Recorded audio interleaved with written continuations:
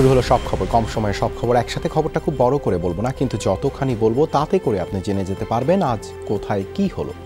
নিয়মিত আয়োজনে স্বাগত জানাচ্ছি আপনাদের সবাইকে, আমি দেবাশিস চন্দ্র সরকার। খালেদা জিয়ার মুক্তির দাবিতে সিরাজগঞ্জে সমাবেশকে কেন্দ্র করে হয়েছে তুলকালাম। সংঘর্ষে জড়িয়েছে আওয়ামী লীগ আর বিএনপি নেতাকর্মীরা। দুপুরে ইসলামিয়া কলেজ মাঠে বিএনপির সমাবেশ হবার কথা ছিল। দুপুরের আগে থেকেই নেতাকর্মীরা জড়ো হতে থাকেন সেখানে। এক পর্যায়ে কলেজ রোড এলাকায় আওয়ামী লীগ নেতাকর্মীদের সাথে বিএনপি নেতাকর্মীদের পাল্টা ধাওয়া শুরু হয়। পরে যা রূপ নেয় সংঘর্ষে।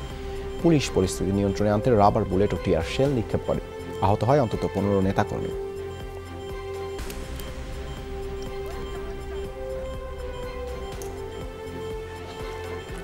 এদিকে চেয়ারপারসন খালেদা জিয়ার মুক্তি ও বিদেশি চিকিৎসার দাবিতে আরও কয়েক জেলায় সমাবেশ করেছে বিএনপি। ঠাকুরগাঁয়ে সমাবেশে যোগ দেন বিএনপি মহাসচিব মির্জা ফখরুল ইসলাম আলমগীর। এই সময় তিনি অভিযোগ করেন, ক্ষমতার লোভে অন্ধ হয়ে গেছে সরকার। বলেন, খালেদা জিয়ার মুক্তি ও বিদেশের সুচিকিৎসা নিশ্চিত না হওয়া পর্যন্ত আন্দোলন চলবে। খাগড়াছড়িতে বিএনপির সমাবেশে অংশ নেন বিএনপির ভাইস চেয়ারম্যান শামসুজ্জামান দুদু। লক্ষ্মীপুরে সমাবেশে উপস্থিত ছিলেন আমির খসরু মাহমুদ চৌধুরী। কিশোরগঞ্জেও পালিত হয়েছে বিএনপির কেন্দ্রীয় কর্মসূচি। সমাবেশে উপস্থিত ছিলেন মির্জা আব্বাস।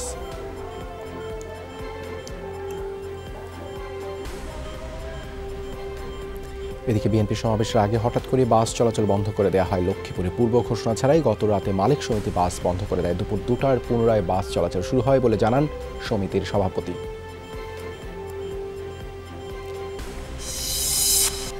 এদিকে 30 ডিসেম্বর ভোটাধিকার হরণ দিবস হিসেবে পালন করছে বিএনপি। এই উপলক্ষে সারা দেশের মহানগর ও জেলা পর্যায়ে মানববন্ধন কর্মসূচি পালন করেছে দলটি। রাজধানীতে জাতীয় প্রেস ক্লাবের সামনে কেন্দ্রীয়ভাবে পালিত হয় এই কর্মসূচি। সকাল থেকে মানববন্ধনে যোগ দিতে ঢাকা মহানগরের বিভিন্ন ইউনিট ও বিএনপির অঙ্গ সংগঠনের নেতাকর্মীরা জড়ো হন প্রেস ক্লাবের সামনে। এ সময় বিএনপির সিনিয়র যুগ্ম মহাসচিব রিজভী আহমেদ জানান, দলের চেয়ারপারসন খালেদা জিয়ার শারীরিক অবস্থা বেশ ঝুঁকিপূর্ণ। সরকার তাকে হাসপাতালে বন্দী করে রেখেছে। অভিযোগ করে তিনি বলেন, আইনের অপব্যাখ্যা দিয়ে প্রধানমন্ত্রীর শেখানো বক্তব্য দিচ্ছেন আইনমন্ত্রী। রিজভী বলেন, 2018 সালে 30 ডিসেম্বর নিশিরাতের ভোট করে ক্ষমতায় থাকা সরকার অবৈধ। বারবার ভোটাধিকার হরণ করে জোর করে ক্ষমতা দখল করে আছে আওয়ামী লীগ।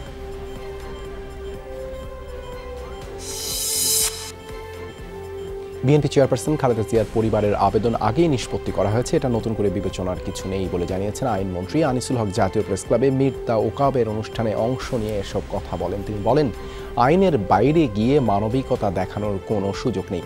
প্রধান বিচারপতির নিয়োগে কোনো নিয়ম নেই, তাই জ্যেষ্ঠতা লঙ্ঘনেরও কিছু নেই। জানান, প্রধান বিচারপতি নিয়োগের পুরো ক্ষমতা রাষ্ট্রপতি। র্যাবের বর্তমান ও সাবেক কর্মকর্তাদের নিষেধাজ্ঞার বিষয়ে মন্ত্রী জানান, সংস্থাটির বিরুদ্ধে কোনো নিষেধাজ্ঞা দেওয়া হয়নি, তাই র্যাব বাতিল নিয়ে আলোচনার কোনো পরিকল্পনা সরকারের নেই। তবে নিষেধাজ্ঞার বিষয়টি আলাপ আলোচনার মাধ্যমে নিষ্পত্তির চেষ্টা করছে সরকার। দেশে বিচার বহির্ভূত কোনো হত্যাকাণ্ড হয়নি বলেও দাবি করেন আনিসুল হক। আবেদনপত্রটা একবার ডিসপোজড অফ হয়েছে, ওটা টান দিয়ে এনে নতুন করে আবার ওটাকে করার, এটা কিন্তু কোনো আইনে নাই। এবং এটাকে আইনি ভাষায় বলা হয় পাস্ট এন্ড ক্লোজ ট্রানজাকশন। এটা নিষ্পত্তিকৃত। নারায়ণগঞ্জ সিটি নির্বাচনে চলছে জমজমাট প্রচারণা। সকাল থেকেই মেয়র ও কাউন্সিলর প্রার্থীরা কর্মী সমর্থকদের নিয়ে ছুটছেন ভোটারদের কাছে। আওয়ামী লীগের মেয়র প্রার্থী ডাক্তার সেলিনা হায়াত আইভি সকালে সিদ্ধিরগঞ্জের জালকুড়ি, মধ্য জালকুড়ি সহ বিভিন্ন পাড়া মহল্লায় গণসংযোগ করেন। অংশ নেন পথসভায়। বিগত বছরের উন্নয়নের চিত্র তুলে ধরে পুনরায় নৌকা প্রতীকে ভোট চান সেলিনা হায়াত আইভি। অন্যদিকে বিএনপি চেয়ারপারসনের উপদেষ্টা ও স্বতন্ত্র মেয়র প্রার্থী অ্যাডভোকেট তৈমুর আলম খন্দকার সকালে নগরীর 18 নম্বর ওয়ার্ডের নিতাইগঞ্জ, তামাকপট্টি সহ বিভিন্ন এলাকায় গণসংযোগ করেন। এই সময় তিনি বলেন, নগরীতে অনেক সমস্যা রয়েছে, এসব সমস্যা সমাধানে ইচ্ছে শক্তিই যথেষ্ট। সন্ত্রাসী কোনো কর্মকাণ্ড করি নাই, কোনো চাঁদাবাজি করি নাই, মানুষের কোনো ক্ষতি করি নাই।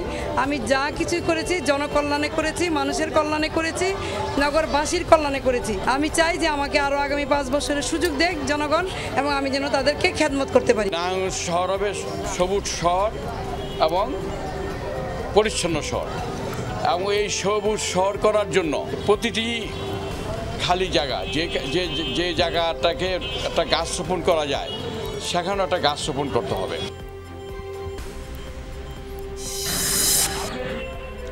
স্থানীয় সরকার নির্বাচনের 2 ধাপে স্থগিত বেশ কিছু ইউনিয়ন পরিষদে ভোট নেওয়া হয়েছে আজ। টাঙ্গাইলের দেলদুয়ার উপজেলার একটি ইউনিয়ন পরিষদ নির্বাচনে ভোট গ্রহণ চলে। দ্বিতীয় ধাপে চেয়ারম্যান প্রার্থীর মৃত্যুর কারণে নির্বাচন স্থগিত করা হয়েছিল এই ইউপিতে। নির্বাচনে আইন শৃঙ্খলা রক্ষায় জুডিশিয়াল ম্যাজিস্ট্রেট ও নির্বাহী ম্যাজিস্ট্রেট দায়িত্ব পালন করছেন। তৃতীয় ধাপে কুমিল্লার বরুড়া উপজেলার জলম ইউনিয়নে স্থগিত একটি কেন্দ্রে ভোট নেওয়া হয়েছে। সকাল 8টা থেকে শুরু হয় শান্তিপূর্ণ ভোট গ্রহণ। ভোটারদের উপস্থিতি ছিল চোখে পড়ার মতো। এছাড়া নীলফামারীর কিশোরগঞ্জ উপজেলায় 3টি ইউনিয়নের সহিংসতার কারণে স্থগিত কেন্দ্রগুলোয় ভোট নেওয়া হয়।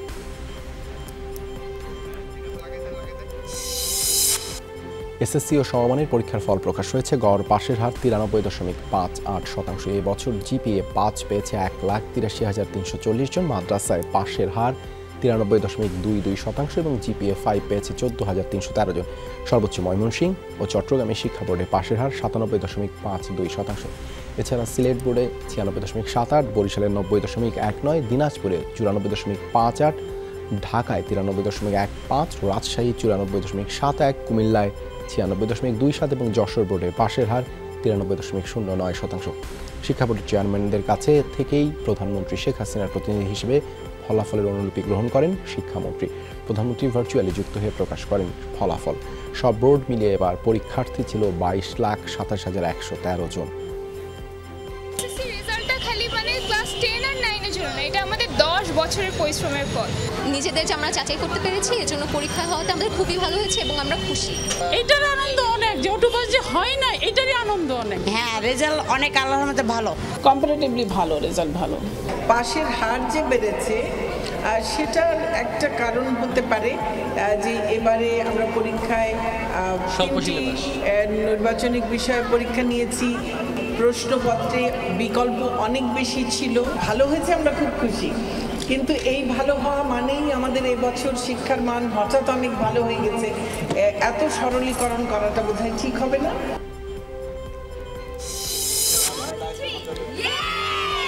অটোপাসের তুলনায় মেধা যাচাইয়ের মাধ্যমে মূল্যায়ন করে ফলাফল প্রকাশ করায় খুশি শিক্ষার্থীরা। করোনাকালে সীমিত পরিসরে পরীক্ষা নেওয়া হলেও তাতে খুশি উত্তীর্ণরা। যারা জিপিএ 5 পেয়েছে তাদের উচ্ছ্বাসটা বাঁধ ভাঙা। বেশিরভাগ শিক্ষার্থী স্কুলে উপস্থিত হয়েছে। পাশের হার ও জিপিএতে দুভাবেই ছাত্রদের চেয়ে এগিয়ে ছাত্রীরা। আগামীতে এই ফলাফল ধরে রাখতে কঠোর পরিশ্রমের কথা জানিয়েছে তারা। ফলাফল আশানুরূপ হলেও জীবনের পরবর্তী ধাপে ভালো কলেজে ভর্তি হওয়া নিয়ে শঙ্কায় কেউ কেউ। পড়াশোনা ছেড়ে দিয়েছিলাম, ভেবেছিলাম যে পরীক্ষা হবেই না। গতবারের মতো যদি অটোপাস দিয়ে দেওয়া হতো এইচএসসির মতো, তাহলে আমাদের মূল্যায়নটা হতো না। তার ফলে আমরা আশা করি যে আমরা ভালো কলেজে সঠিক নম্বরে আমরা চান্স পেতে পারি। আমার রেজাল্ট হচ্ছে জিপিএ 5, আলহামদুলিল্লাহ। আমি সারা বছর অনেক কষ্ট করছি, আমার মা, আমার বাবা, আমার বোনেরা। শেষমেশ এটারই অপেক্ষা 10 বছরের সাধনা। জীবনের প্রথম ধাপটা তো কৃতিত্বের সহিত উত্তীর্ণ হলাম জিপিএ 5 পেয়ে। মহামারীর সময়ে অনলাইন শিক্ষা কার্যক্রম চালিয়ে নিতে শিক্ষা মন্ত্রণালয়কে নির্দেশ দিয়েছেন প্রধানমন্ত্রী শেখ হাসিনা। বলেছেন, প্রত্যেক ঘরে ঘরে শিক্ষার আলো পৌঁছে যাবে। বঙ্গবন্ধুর সেই স্বপ্ন বাস্তবায়ন করতেই কাজ করে যাচ্ছে সরকার। গণভবন থেকে ভার্চুয়ালি যুক্ত হয়ে এসএসসি ও সমমান পরীক্ষার ফল প্রকাশ ও 2022 শিক্ষা বোর্ডের বিনামূল্যে বই বিতরণ কার্যক্রমের উদ্বোধন করেন প্রধানমন্ত্রী। করোনার কারণে শিক্ষার্থীদের হাতে সরাসরি বই দিতে না পারায় দুঃখ প্রকাশ করেন তিনি। বলেন, ক্ষমতায় এসে ডিজিটাল বাংলাদেশের যে অঙ্গীকার করা হয়েছিল, শিক্ষা ব্যবস্থায় তার ফলাফল মিলেছে। অনলাইনে শিক্ষাটা এটা চালু রাখতেই হবে, কারণ করোনা কখনো বাড়ছে কখনো কমছে। আর আমরা সবসময় যেটা লক্ষ্য করেছি যে এই শীতের পরপর যেন এর প্রাদুর্ভাবটা আবার বেড়ে যায়। কাজেই এখন থেকে শিক্ষা মন্ত্রণালয়কে সেই প্রস্তুতি নিতে হবে যে যদি প্রাদুর্ভাব বেশি দেখা দেয়, যেহেতু স্কুলগুলি চালু রাখা সম্ভব হবে না, যে কারণে অনলাইনে শিক্ষা যাতে প্রত্যেক ঘরে ঘরে পৌঁছায় সে ব্যবস্থাটা নিতে হবে। 31st নাইটে উন্মুক্ত স্থানে কোনো পার্টি করা যাবে না। আগামীকাল সকাল থেকে শনিবার সকাল পর্যন্ত সকল বার বন্ধ থাকবে বলে জানিয়েছেন ডিএমপি কমিশনার শফিকুল ইসলাম। দুপুরে ডিএমপি মিডিয়া সেন্টারে সাংবাদিকদের এই কথা জানান তিনি। বলেন, ঘরে বসে বর্ষবরণের উৎসব পালন করতে হবে। উৎসব আয়োজনে আতশবাজি ব্যবহার নিয়ে উৎসাহিত করেন ডিএমপি কমিশনার। তিনি আরও জানান, হোটেলে 31st আয়োজনে দেশীয় সংস্কৃতির সাথে যায় না এমন কোনো অনুষ্ঠানের অনুমতি দেয়া হবে না।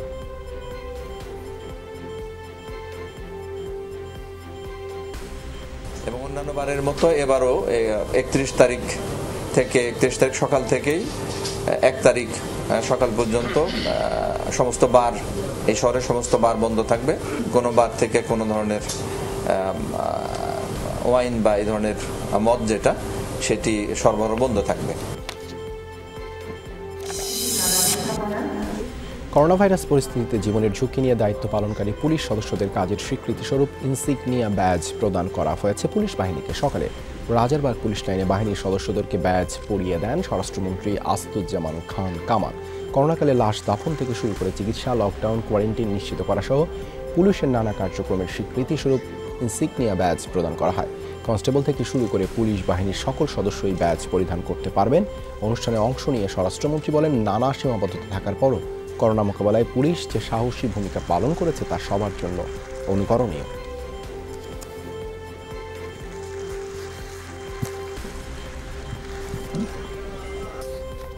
আমরা অনেক কিছু দিতে পারিনি, তারপর পুলিশ বাহিনী থেমে থাকেনি, মানে কর্তব্যে তারা ঢিলেমি করে নেই, কিংবা কোনো সময় তারা তাদের অর্পিত দায়িত্বটি পালন না করে ঘরে বসে থাকেনি।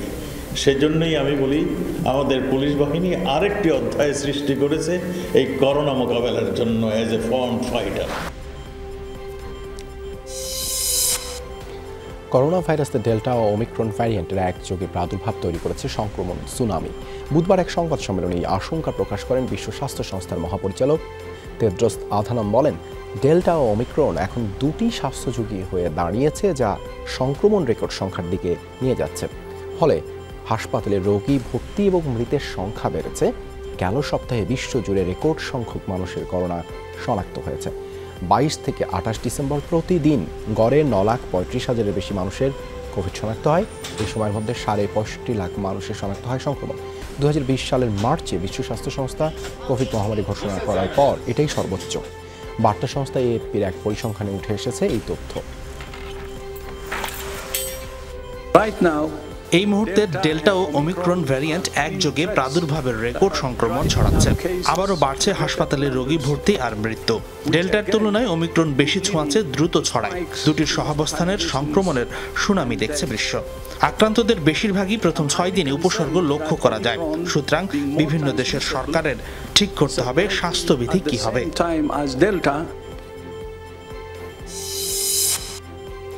বিপিএল এর আগে মাঠে ফিরছেন তামিম ইকবাল, মোহাম্মদুল্লাহ রিয়াদ ও মোস্তাফিজুর রহমান। বিসিএল এর ওয়ানডে ফরম্যাটের টুর্নামেন্টে দেখা যাবে তাদের। 9 জানুয়ারি থেকে শুরু হতে যাওয়া ওয়ানডে ফরম্যাটে তামিম, রিয়াদ ও মোস্তাফিজের অংশগ্রহণের কথা জানিয়েছেন নির্বাচক হাবিবুল পাশা সুমন। গত জুলাই থেকে ইনজুরির কারণে আন্তর্জাতিক ম্যাচ থেকে বাইরে রয়েছেন তামিম ইকবাল। হাঁটুর ইনজুরির পর নেপালে খেলতে গিয়ে পান হাতের আঙুলে চোট। আর পাকিস্তান সিরিজে মেরুদণ্ডের ইনজুরিতে পড়েন মোস্তাফিজুর রহমান। তবে চোট কাটিয়ে অনুশীলনে ফিরছেন কাটার মাস্টার।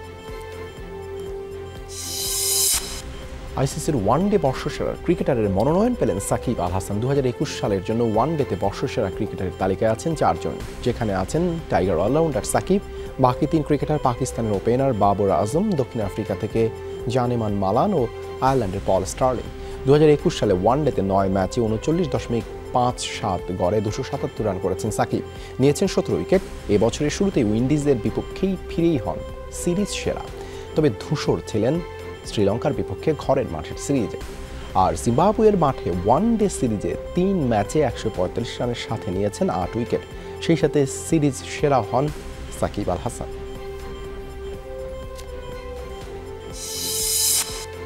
রঞ্জি ট্রফিতে মুম্বাই স্কোয়াডে জায়গা পেয়েছেন সচিন টেন্ডুলকারের ছেলে অর্জুন টেন্ডুলকার। গত বছর সৈয়দ মুশতাক আলী ট্রফি দিয়ে মুম্বাইয়ের দলে অন্তর্ভুক্ত হয়েছিলেন তিনি। 2 ম্যাচে সুযোগ পেয়ে 7 ওভারে 67 রানের খরচায় তুলে নেন 2 উইকেট আর ব্যাট হাতে দেখান 3 রান। এবারের আইপিএলে মুম্বাই ইন্ডিয়ান্সে জায়গা হয় অর্জুনের। ভিত্তিমূল্য 20 লাখ রুপিতে তাকে দলে নেওয়া হলেও সুযোগ পাননি কোনো ম্যাচ খেলার। এদিকে রঞ্জি ট্রফির বর্তমান চ্যাম্পিয়ন মুম্বাই 13 জানুয়ারি প্রথম ম্যাচে মাঠে নামবে মহারাষ্ট্রের বিপক্ষে। আর 20 জানুয়ারি দ্বিতীয় ম্যাচে তাদের প্রতিপক্ষ দিল্লি।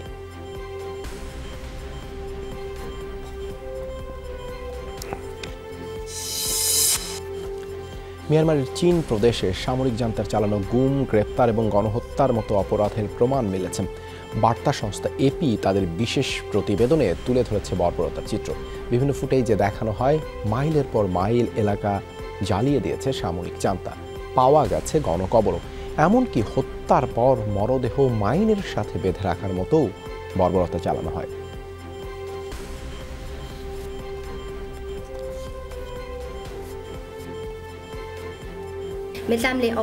মানুষ কতটা নিষ্ঠুর হতে পারে সে দৃশ্য আমরা দেখেছি। আমার ভাইকে গুলি করে হত্যার পর তার মরদেহ বেঁধে রাখা হয় মাইনের সাথে, যাতে সেটা খোলার চেষ্টা করলেও আমাদেরও মৃত্যু হয়। এমন বর্বরতা, নৃশংসতা চালানোটা যেন ওদের কাছে খেলার মতো। পুরো গ্রাম জ্বালিয়ে দেওয়ার অর্থই হলো ওই এলাকার সব মানুষকে সেখান থেকে সরিয়ে ফেলা। ব্যাপক হত্যাযজ্ঞ জাতিগত নিধনের জন্যই এমনটি করা হয়। এভাবেই মিয়ানমারে স্থায়িত্ব পাচ্ছে সামরিক সরকার। ভারত নিয়ন্ত্রিত জম্মু কাশ্মীরের নিরাপত্তা বাহিনীর পৃথক অভিযানে প্রাণ হারালো 6 বিচ্ছিন্নতাবাদী। কাশ্মীর জোন পুলিশের দাবি, তাদের মধ্যে 2 জন পাকিস্তানি নাগরিক। বুধবার সন্ধ্যায় গোপন সংবাদের ভিত্তিতে অনন্তনাগ জেলার নওগ্রামে বিচ্ছিন্নতাবাদীদের গোপন আস্তানায় সরাসরি অভিযান চালায় নিরাপত্তা বাহিনী। প্রাণ হারায় 1 পাকিস্তানি সহ 2 স্থানীয় বিচ্ছিন্নতাবাদী। এ সময় পাল্টাপাল্টি গুলি ছুঁড়লে গুরুতর আহত হন 1 পুলিশ সদস্য। দ্রুত তাকে উদ্ধারের মাধ্যমে নেওয়া হয় স্থানীয় হাসপাতালে। রাতের দিকে কুলগাঁও জেলার একটি গ্রামে পৃথক অভিযান চালানো হয়, যাতে প্রাণ হারায় 3 বিচ্ছিন্নতাবাদী। এখনও সেখানে অব্যাহত তল্লাশি। সন্দেহ করা হচ্ছে আত্মগোপনে রয়েছে আরও কয়েকজন।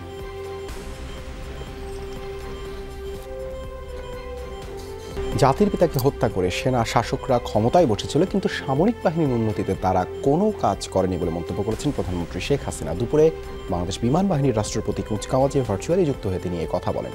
প্রধানমন্ত্রী বলেন, বিমান বাহিনীর কর্মক্ষেত্র শুধু দেশে নয়, জাতিসংঘের শান্তিরক্ষী মিশনেও তারা গুরুত্বপূর্ণ ভূমিকা পালন করছে। আধুনিক প্রযুক্তি সম্পন্ন বিমান বাহিনী গড়ে তোলাই সরকারের লক্ষ্য। এই কারণে বঙ্গবন্ধু অ্যারোনটিক্যাল সেন্টার প্রতিষ্ঠা করা হয়েছে বলে জানান তিনি। দেশে একদিন বিমান, হেলিকপ্টার, যুদ্ধ বিমান বানাতে পারবে বলে আশা প্রকাশ করেন প্রধানমন্ত্রী। কুচকাওয়াজের মাধ্যমে 12 জন মহিলা অফিসার ক্যাডেট সহ মোট 54 জন অফিসার ক্যাডেট কমিশন লাভ করেন।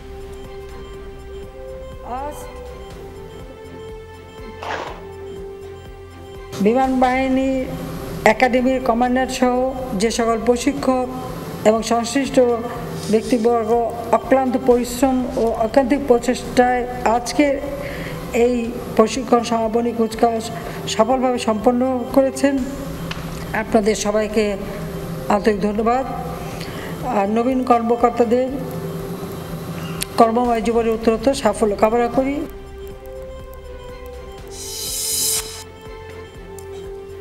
দেশের 23তম প্রধান বিচারপতি হলেন বিচারপতি হাসান ফয়েজ সিদ্দিকী। রাষ্ট্রপতি আব্দুল হামিদ তাকে এই পদে নিয়োগ দিয়েছেন। বর্তমান প্রধান বিচারপতি সৈয়দ মাহমুদ হোসেন আগামীকাল বৃহস্পতিবার অবসরে যাবেন। এরপরই দায়িত্ব নেবেন বিচারপতি হাসান ফয়েজ সিদ্দিকী। বঙ্গভবনে রাষ্ট্রপতির কাছে প্রধান বিচারপতি হিসেবে শপথ নেবেন তিনি।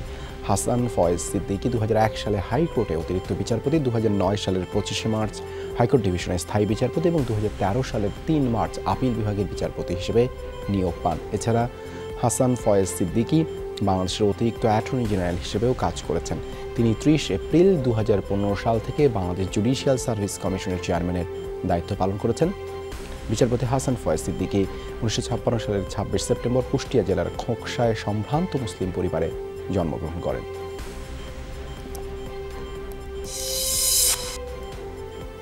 দুই কিশোরীর পর এবার একই কায়দায় চিরকুট লিখে উধাও চট্টগ্রামের সীতাকুণ্ডের এক কিশোর। গত 22 ডিসেম্বর বিকেলে ঘর ছাড়ার আগে এই চিরকুট রেখে যায় এসএসসি পরীক্ষা দেয়া আনাম মোহাম্মদ মোস্তাকিম।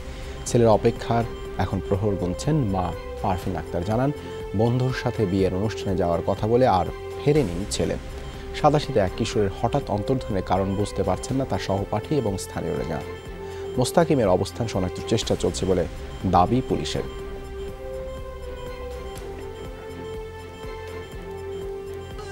প্রধানমন্ত্রীকে বলতেছি, আমার সেটা সাংবাদিককে আপনি প্রশাসন সকল নির্দেশনা প্রদান করে আমার সন্তানকে আপনি আমার কুলে ফিরিয়ে দেন। প্রশাসন যদি আমার ভাইকে খুঁজে ফিরে আমার মায়ের কাছে ফিরে দেয়, এটাই মানে আমার একমাত্র আশা। সে নিয়মিত কোচিংয়ে আসতো, পড়ালেখা করতো এবং সে 5 ওয়াক্ত নামাজও পড়তো। প্রশাসনের কাছে একটা আবেদন থাকবে, ওনার মায়ের কোলে যেহেতু দ্রুত ফিরিয়ে দিতে পারে। অনেকগুলো পরীক্ষা সে ভালো করতে পারে নাই, অনেকটা হতাশ হয়ে সে স্বেচ্ছায় বাড়ি থেকে পলায়ন করে। প্রযুক্তির সহযোগিতায় বিভিন্ন মাধ্যমে চেষ্টা করতেছি তাকে খুঁজে বের করার জন্য। এদিকে হবিগঞ্জে মেডিকেল টেকনোলজিস্ট সাইফুল ইসলাম হত্যার প্রতিবাদে সিলেট ও ব্রাহ্মণবাড়িয়ায় মানববন্ধন হয়েছে। সকালে সিলেটে সিভিল সার্জন কার্যালয়ের সামনে মানববন্ধন করে স্বাস্থ্য বিভাগীয় অফিস সহকারী কল্যাণ সমিতি হত্যায় জড়িতদের দ্রুত গ্রেপ্তার করা না হলে বিভাগ জুড়ে স্বাস্থ্যসেবা থেকে বিরত থাকার হুঁশিয়ারি দেন বক্তারা। ব্রাহ্মণবাড়িয়া মানববন্ধন করেছে মেডিকেল টেকনোলজিস্ট অ্যাসোসিয়েশন ও বঙ্গবন্ধু মেডিকেল টেকনোলজিস্ট পরিষদ। তারাও জড়িতদের অবিলম্বে গ্রেপ্তার দাবি জানান। মসজিদ পরিচালনা কমিটির কাছে আয় ব্যয়ের হিসেব চাওয়ায় চট্টগ্রামের হাটহাজারীতে খুন হন হোসেন এলাহি নামে প্রবাসী যুবক। চাঞ্চল্যকর এই হত্যাকাণ্ডের অন্যতম হোতা সুমন র্যাবের অভিযানে ধরা পড়ার পর উদ্ঘাটিত হয়েছে হত্যা রহস্য। বিকেলে সংবাদ সম্মেলনে র্যাব কর্মকর্তারা জানান, হাটহাজারীর কালা বাদশা এলাকায় মসজিদ ও মাদ্রাসা পরিচালনা নিয়ে বিরোধ চলছিল। আয় ব্যয়ের হিসেব চাওয়ায় প্রবাসী হোসেন এলাহি ও তার ভাই মোমেনের উপর ক্ষিপ্ত ছিল মসজিদের আগের কমিটির সদস্যরা। সুমনের নেতৃত্বে গত 17 ডিসেম্বর কুপিয়ে হত্যা করে হোসেনকে। গুরুতর আহত তার ভাই এখনও হাসপাতালে চিকিৎসাধীন। এখানে 3টা ঘটনা কাজ করেছে। মসজিদ কমিটির সাথে 2 কমিটির দণ্ড, মানে মসজিদ নিয়ে আর কি 2 কমিটির দণ্ড, পারিবারিক এবং তার ব্যক্তিগত আক্রোশ। সবাই কুপিয়েছে, বাট মেইন লিড রোলটা নিয়েছে সুমন, যে তার জবানবন্দিতেও বলেছে এবং সে এনশিওর করেছে যে দুজনই মারা যাক, তারপরে সে ঘটনাস্থল ত্যাগ করেছে। খুলনা প্রকৌশল ও প্রযুক্তি বিশ্ববিদ্যালয়ের শিক্ষক ডক্টর সেলিম হোসেনের অস্বাভাবিক মৃত্যুর ঘটনায় গঠিত তদন্ত কমিটির সুপারিশে শিক্ষকের সাথে অসৎ আচরণের অভিযোগে 44 ছাত্রকে শোকজ করা হয়েছে। সকালে 44 ছাত্রকে ডাকযোগে ও ইমেইলে শোকজের চিঠি পাঠানো হয়েছে বলে নিশ্চিত করেছেন কুয়েটের জনসংযোগ ও তথ্য শাখার মুখপাত্র রবিউল ইসলাম সোহাগ। তিনি জানান, 44 ছাত্রের মধ্যে সাময়িক বহিষ্কৃত কুয়েট শাখার ছাত্রলীগের সাধারণ সম্পাদক সাদমান নাহিয়ান সেজান সহ 9 ছাত্রলীগ নেতাকর্মীও রয়েছেন। 3 জানুয়ারির মধ্যে শোকজের জবাব দিতে বলা হয়েছে। শোকজের জবাব পাওয়ার পর বিশ্ববিদ্যালয়ের ছাত্র শৃঙ্খলা কমিটি প্রতিবেদন পর্যালোচনা করে পরবর্তী সিদ্ধান্ত নেওয়া হবে বলে জানানো হয়। শিক্ষক সেলিম হোসেনের অস্বাভাবিক মৃত্যুর ঘটনায় 28 ডিসেম্বর 5 সদস্যের তদন্ত কমিটি উপাচার্যের কাছে 48 পাতার তদন্ত প্রতিবেদন জমা দেয়।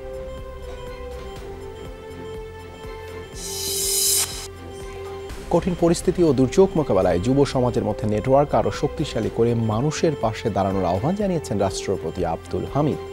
মুসলিম দেশগুলোর মধ্যে বৃহৎ যুব প্ল্যাটফর্ম ঢাকা ওয়াইসি ইয়ুথ ক্যাপিটাল 2020-এর সমাপনী অনুষ্ঠানে ভার্চুয়ালি যোগ দিয়ে রাষ্ট্রপতি এই আহ্বান জানান। অনুষ্ঠানে Sheikh Hasina youth volunteer award 2020 পেয়েছেন যমুনা টেলিভিশনের সিনিয়র রিপোর্টার ভাস্কর ভাদুরী।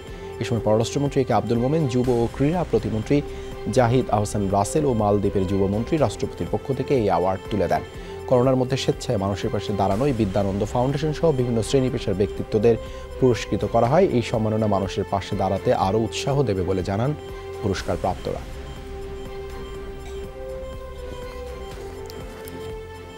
সময় তো যে পরিস্থিতি থেকে পেরেছে, কর্মক্ষেত্রের দিক দিয়ে কাজ করেছে, সেক্ষেত্রে সাংবাদিকরা কোনো ক্ষেত্রে পিছিয়ে থাকেনি। সামনের দিনে তো অবশ্যই মানুষের পাশে থাকবো, কারণ যেহেতু মানুষের পাশে থাকার জন্য সাংবাদিকতা করি। সেদিন যুদ্ধটা করেছিলাম আসলে মানুষের পাশে দাঁড়ানোর জন্য। এই যে একটা অ্যাওয়ার্ড, এটা ইন্সপিরেশন দিল আরও শক্তভাবে মানুষের পাশে যেন সামনেও দাঁড়াতে পারি। আমাদের কর্তব্য, দায়িত্ব এবং এগিয়ে চলার আরও বেশি রাস্তা প্রশস্ত হয়ে যাবে, আমরা সেভাবে এগিয়ে চলতে চাই।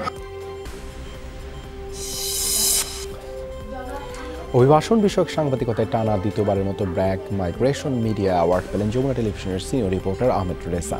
রাজধানীর মহাখালীর ব্র্যাক সেন্টারের অনুষ্ঠানে এই ঘোষণা দেওয়া হয়। প্রবাসী নারী নির্যাতন ও শ্রমিকদের প্রতারণার শিকার নিয়ে প্রতিবেদন করায় তাকে পুরস্কার প্রদান করা হয়। অনুষ্ঠানে প্রবাসী কল্যাণমন্ত্রী ইমরান আহমদ বলেন, কোনো এজেন্সির বিরুদ্ধে বিদেশে কর্মী পাঠানোর পর চাকরি না দেয়া কিংবা নির্যাতনের অভিযোগের যথাযথ ব্যবস্থা নেওয়া হচ্ছে।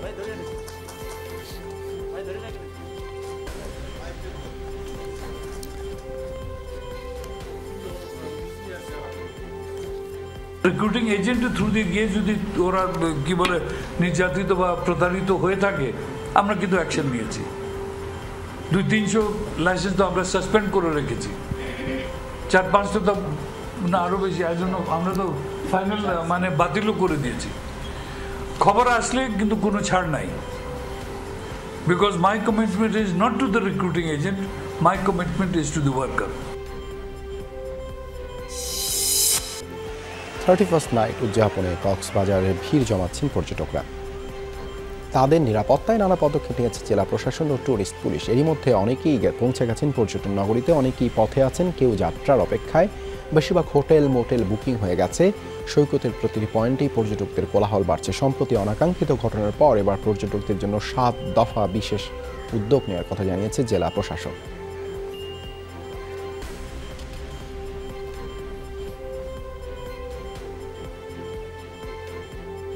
31কে আসলে কেন্দ্র করে আমাদের এই কক্সবাজারে এবার আসা। সারা রাত এখানে থাকবো, আমরা সবাই মিলে আনন্দ উদযাপন করবো এখানে। সব ধরনের প্রস্তুতি সম্পন্ন, আমরা পুরোপুরি রেডি আছি পর্যটকদের রিসিভ করার জন্য। আমরা এই পর্যটন সেবা আরও মানোন্নয়নের জন্য আমরা এর মধ্যেই 7 দফা পদক্ষেপ গ্রহণ করেছি।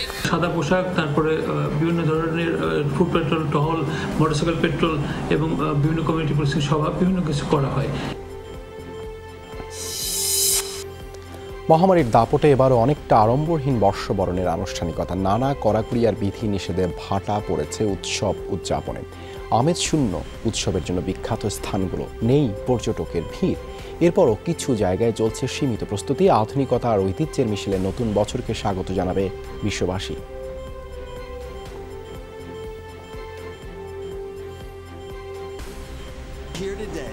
গেলবারের চেয়ে এবার ক্রিস্টাল বলের নকশায় কিছুটা পরিবর্তন আনা হয়েছে। আশা করি সবাই মূল অনুষ্ঠান উপভোগ করবেন।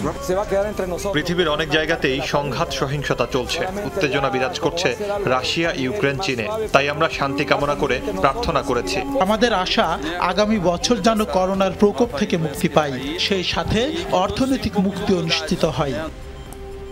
স্থানীয়দের বাধার মুখে 1 ঘন্টার মধ্যে বন্ধ হয়ে গেছে ঢাকা জেলা প্রশাসন ও বিআইডব্লিউটি এর যৌথ অভিযান। বৃহস্পতিবার 5ম দিনের মতো অভিযানের শুরুতে বাধার মুখে পড়েন তারা। পরে জিনিসপত্র সরাতে 1 সপ্তাহের সময় দেন বিআইডব্লিউটি। স্থানীয়রা জমির কাগজপত্র দেখিয়ে বলেন বছরের পর বছর কর দিচ্ছেন তারা, তারপরও খাস জমি যদি খাস হলে তারা তা ছেড়ে দেবেন, তবে এজন্য সময় আর ক্ষতিপূরণ চান তারা। এদিকে জরিপ অধিদপ্তর, জেলা প্রশাসন সহ 5টি সংস্থার জরিপে লালবাগ থানা সহ একাধিক সরকারি স্থাপনা রয়েছে বুড়িগঙ্গার আদি চ্যানেলে। সরকারি স্থাপনা বাদ রেখে সাধারণ মানুষের ঘর বাড়ি ভেঙে দেওয়ায় স্থানীয়রা প্রশ্ন তুলেছেন বিআইডব্লিউটি এর উচ্ছেদ অভিযান নিয়ে। হাইকোর্টের নির্দেশনা অনুযায়ী অন্য দখলদারদের স্থাপনা উচ্ছেদ করা হলেও সরকারি ভবন কেন উচ্ছেদ করা হচ্ছে না, এই নিয়ে সদুত্তর নেই অভিযান পরিচালনাকারী সংস্থার।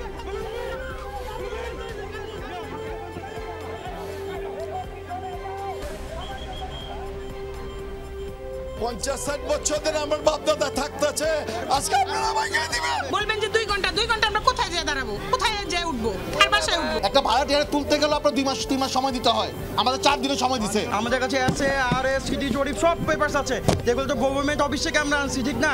আমরা 45 বছর ধরে খাজনা দিচ্ছি, তো কিভাবে সম্ভব চলে? আমাকে অবৈধ কেন বলতেছে? যদি আমাকে অবৈধ হয় তাহলে আমাকে যারা বৈধ করছে তারা অবৈধ, তাদেরও বিচার করতে হবে। বেড়িবাঁধের দুনো এলাকায় তারা সার্ভে করে একটা রিপোর্ট মহামান্য হাইকোর্টে দাখিল করেছে, সে আলোকে আসলে আমাদের উচ্ছেদ অভিযান।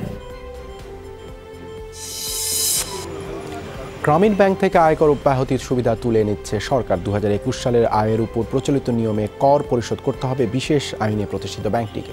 গ্রামীণ ব্যাংককে কর পরিশোধের জন্য চিঠি দিয়েছে জাতীয় রাজস্ব বোর্ড এনবিআর। প্রতিষ্ঠার পর থেকে দীর্ঘদিন নিঃশর্তভাবে কর মওকুফ সুবিধা পেয়ে আসছে ব্যাংকটি। সর্বশেষ 2020 সালের 31 ডিসেম্বর পর্যন্ত কোনো ধরনের কর পরিশোধ করতে হবে না বলে সরকারের সিদ্ধান্ত ছিল।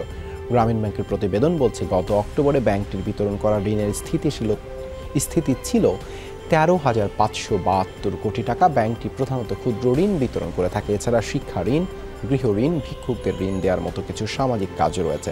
বিশ্লেষকরা মনে করেন, গ্রামীণ ব্যাংকের আয় করের আওতায় আনা হলে এর সামগ্রিক কর্মকাণ্ডে নেতিবাচক প্রভাব পড়বে। বেড়েই চলেছে ব্যাংক থেকে সরকারের ঋণ গ্রহণের পরিমাণ। চলতি অর্থ বছরের 5.5 মাসে 20,465 কোটি টাকা ঋণ নিয়েছে সরকার, যা গত বছরের একই সময়ের চেয়ে 3 গুণেরও বেশি। তবে এখন পর্যন্ত ব্যাংক থেকে সরকারের ঋণের অঙ্ক বেসরকারি খাতের জন্য কোনো নেতিবাচক প্রভাব বয়ে আনেনি। কিন্তু চলমান প্রবণতা অব্যাহত থাকলে আগামী দিনে ঋণের পরিমাণ আরও বাড়তে পারে।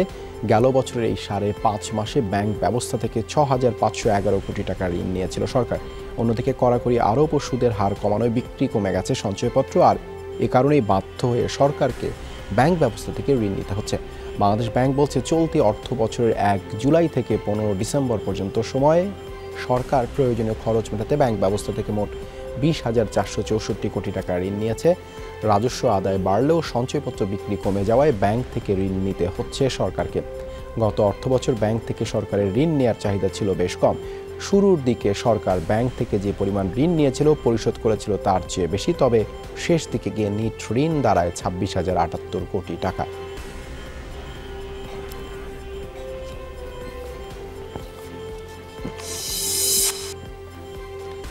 চলতি মাসে রাশিয়ার প্রেসিডেন্ট ভ্লাদিমির পুতিনের সাথে দ্বিতীয়বার সংলাপে বসছেন মার্কিন রাষ্ট্রপ্রধান জো বাইডেন, তবে ভার্চুয়াল নয়, আজ কথা হবে টেলিফোনে। হোয়াইট হাউসের পক্ষ থেকে নিশ্চিত করা হয় এই তথ্য। জানানো হয় সংলাপের মূল ইস্যু হবে ইউরোপ তথা ইউক্রেন নিরাপত্তা সংকট। কিয়েভ সরকারের অভিযোগ তাদের সীমান্তে লাখের বেশি সেনা মোতায়েন রেখেছে মস্কো। একই সাথে প্রস্তুত অত্যাধুনিক সমরাস্ত্র এবং বিপুল গোলা বারুদ। আগামী 10, 12, 13 জানুয়ারি রুশ প্রতিনিধি দলের সাথে বিষয়টি নিয়ে ভাগে ভাগে বৈঠক করবেন জাতিসংঘ, যুক্তরাষ্ট্র ও নেটোর কূটনীতিকরা।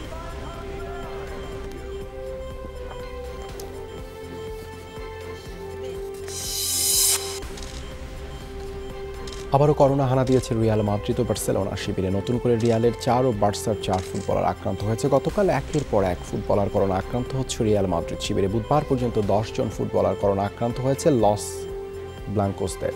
নতুন করে 4 ফুটবলার করোনা আক্রান্ত হয়েছে বুধবার। লস ব্লাঙ্কোসরা নিশ্চিত করেছে Thibaut Karatoya, Eduardo কামভিঙ্গা, Federico Valverde ও ভিনিসিউস জুনিয়র সংক্রমিত হয়েছেন। বুধবার আরেক স্প্যানিশ জায়ান্ট বার্সেলোনাও 4 ফুটবলার করোনা আক্রান্ত হয়েছে। তালিকায় যুক্ত হলেন defender Samuel Umtiti, Usman Dembélé, গ্যাফি ও আলেহান্দ্রো বানলে। এই নিয়ে মোট 7 জন করোনা আক্রান্ত হল বার্সা শিবিরে।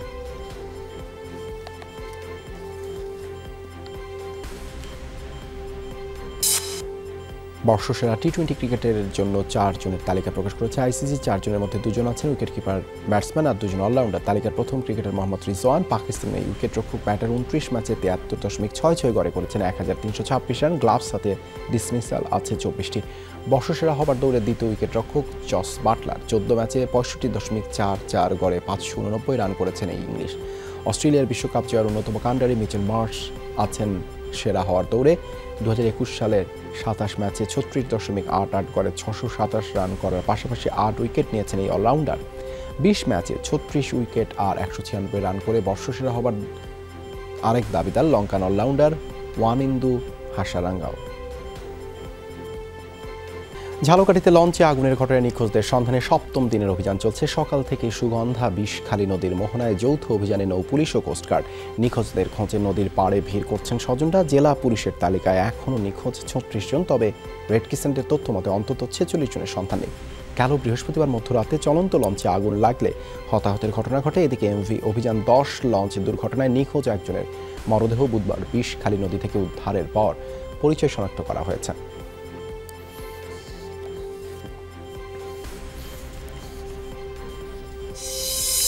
এদিকে লঞ্চে অগ্নিকাণ্ডে হতাহতের 6 দিন পর ঢাকাগামী লঞ্চগুলোতে অভিযান চালিয়েছে বরিশাল নৌবন্দর কর্তৃপক্ষ। গত রাত 8টায় শুরু এই অভিযান। ঢাকাগামী 3টি লঞ্চে চালানো হয়। লঞ্চগুলোতে রান্নাঘরে বা টি স্টলে গ্যাস সিলিন্ডার ব্যবহার বন্ধ, অগ্নি নির্বাপন সরঞ্জাম সার্ভে নির্দেশনা অনুযায়ী আছে কিনা তা নিশ্চিতে এই অভিযান চালানো হয় বলে জানিয়েছেন নৌবন্দর কর্মকর্তা।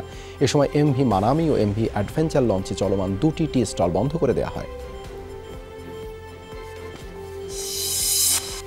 গাইবান্ধার সুন্দরগঞ্জে হতদরিদ্রদের মাঝে শীত বস্ত্র বিতরণ করেছেন সেনাপ্রধান জেনারেল SM শফিউদ্দিন। দুপুরে উপজেলার বৈদ্যনাথ সরকারি প্রাথমিক বিদ্যালয় মাঠে 4 শতাধিক মানুষের হাতে শীত বস্ত্র তুলে দেন তিনি। এ সময় সেনাপ্রধান জানান, দেশের বিভিন্ন স্থানে সেনাবাহিনীর শীতকালীন প্রশিক্ষণ চলছে, পাশাপাশি চেষ্টা চলছে জনগণের পাশে দাঁড়ানো।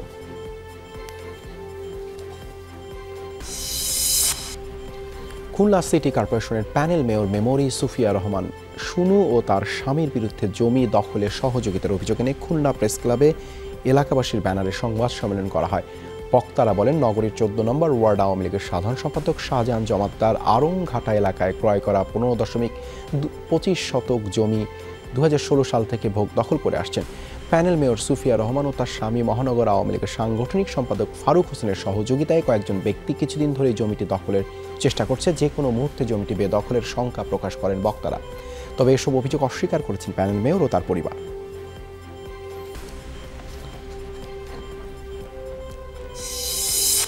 চট্টগ্রাম সমিতি ওমানের উদ্যোগে বন্দরনগরীতে প্রথমবারের মতো অনুষ্ঠিত হলো প্রবাসী উৎসব। র্যাডিসন ব্লু হোটেলে অনুষ্ঠিত উৎসবে অংশ নেন ওমানে বসবাসরত চট্টগ্রামের কয়েকশো প্রবাসী ও তাদের পরিবার। এ সময় সমিতির পক্ষ থেকে 9 জন সিআইপি সহ 70 জন ওমান প্রবাসীকে বিশেষ অবদানের জন্য সম্মাননা দেওয়া হয়। অনুষ্ঠানে জাতীয় সংসদের হুইপ শামসুল হক চৌধুরী সহ গণ্যমান্য ব্যক্তিরা উপস্থিত ছিলেন।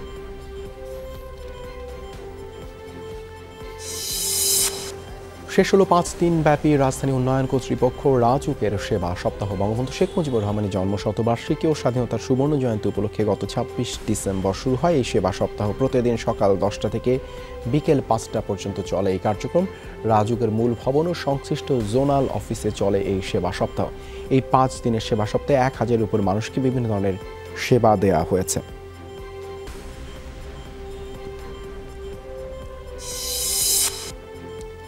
বান্দরবানে শুরু হলো বঙ্গবন্ধু ও স্বাধীনতা বইমেলা। সকালে জেলা প্রশাসক কার্যালয়ের প্রাঙ্গণে বেলুন ও পায়রা উড়িয়ে মেলার উদ্বোধন করেন পার্বত্য চট্টগ্রাম বিষয়ক মন্ত্রী বীর বাহাদুর। পরে সম্প্রীতির মঞ্চে আলোচনায় সভায় যোগ দেন তিনি।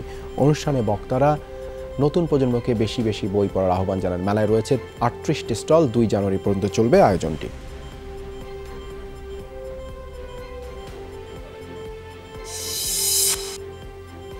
আধুনিক ব্যাংকিং সেবার প্রত্যয় এবং সম্পূর্ণ ফ্রি অনলাইন সুবিধা নিয়ে মানিকগঞ্জে যমুনা ব্যাংক লিমিটেডের 157তম শাখার উদ্বোধন করা হয়েছে। এ সময় উপস্থিত ছিলেন ব্যাংকের চেয়ারম্যান গাজী গোলাম আশরিয়া। দেশের আর্থ সামাজিক উন্নয়ন এবং যে কোনো ব্যাংকিং সেবার প্রয়োজনে যমুনা ব্যাংক পাশে থাকবে বলে আশা প্রকাশ করেন যমুনা ব্যাংকের চেয়ারম্যান। এ সময় যমুনা ব্যাংকের নির্বাহী কমিটি ও ফাউন্ডেশনের চেয়ারম্যান আলহাজ নূর মোহাম্মদ ছাড়াও ব্যাংকের কর্মকর্তারা উপস্থিত ছিলেন।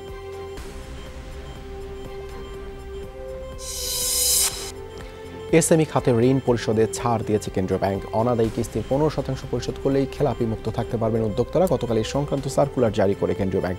এতে বলা হয়, এসএমই খাতে ঋণ দিতে উৎসাহিত করার লক্ষ্যেই বিতরণকৃত ঋণের বিপরীতে অতিরিক্ত প্রভিশন হিসেবে 2% পরিবর্তে 1.5% সংরক্ষণ করা যাবে।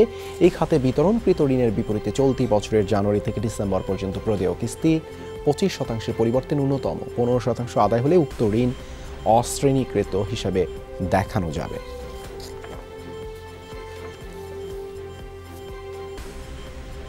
এই ছিল আজকের সব খবরের আয়োজনে। এতক্ষণ সাথে থাকার জন্য ধন্যবাদ সবাইকে।